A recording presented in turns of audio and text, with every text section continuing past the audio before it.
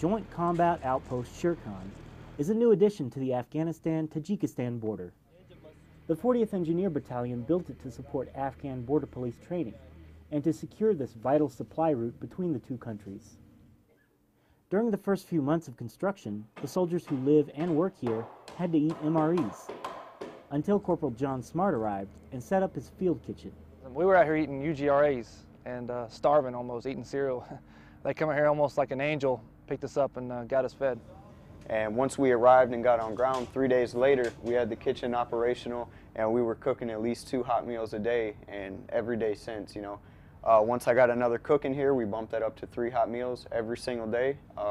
We have set serving times and stuff like that. Morale improved, and the soldiers noticed the food was better than most, because Smart always tries to improve on old recipes, even ones as simple as scrambled eggs. It's kind of simple, but it's just cheese eggs, honestly. He just throws some cheese and some eggs. I don't know what's so special about it, but I guess when you're on a JCOP, that's it's magic, I guess. And it's these little additions to the menu that his fellow soldiers appreciate. Smart says it's not always easy. A lot of the challenges is time requirements and just trying to mix up meals differently. You know, we get a lot of the same stuff in here, monthly, weekly, so a lot of times a big struggle is just thinking of how we can mix up the meals. That way, through a whole year period, you know, we're eating different stuff. Hands down, I tell everybody who comes here that Sergeant Smart's the best cook in RC North.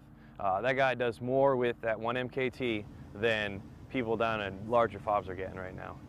Smart says the cooking is easy, but the logistics and extra duties are what make his job challenging.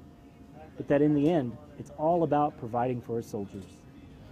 I enjoy cooking, you know, and I enjoy putting my effort into these guys' meals and having them appreciate it, you know, and knowing they're going out there and risking their lives for us, you know. It's the least I can do and make sure they got a full stomach, you know, and going out there and doing that.